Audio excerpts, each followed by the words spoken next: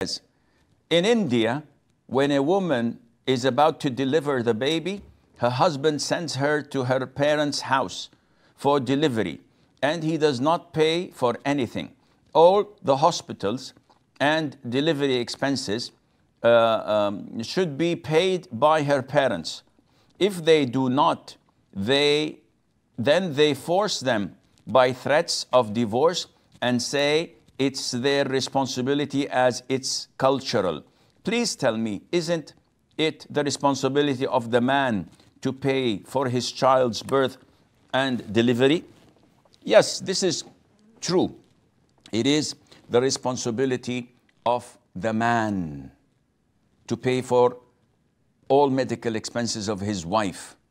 But what you're talking about is not a man. He who threatens his wife and her family with divorce if they don't pay for his own son's delivery expenses, he's not a man. He might be male.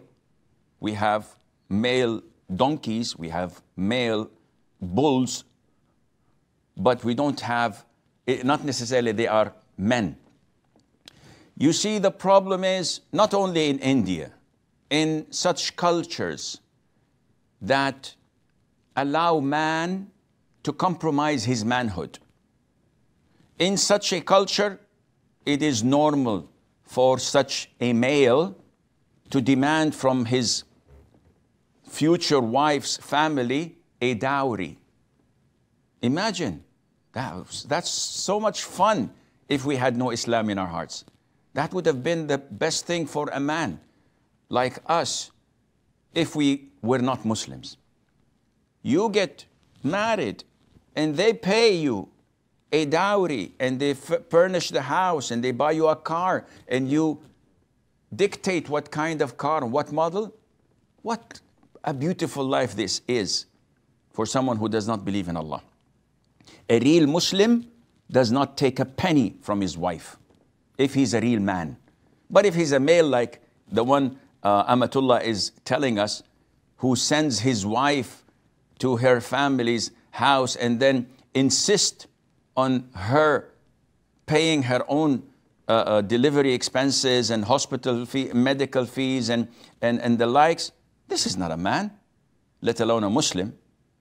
We Muslims do not take our rulings from culture or tradition.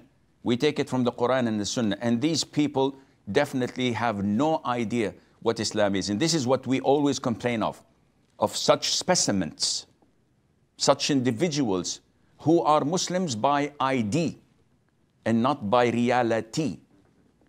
This is their Islam. It's written in the passport that they're Muslims. They have Muslim names, maybe, but they do not relate to Islam when it comes to such practices. May Allah make it easy for the people who live in such circumstances. Sayyida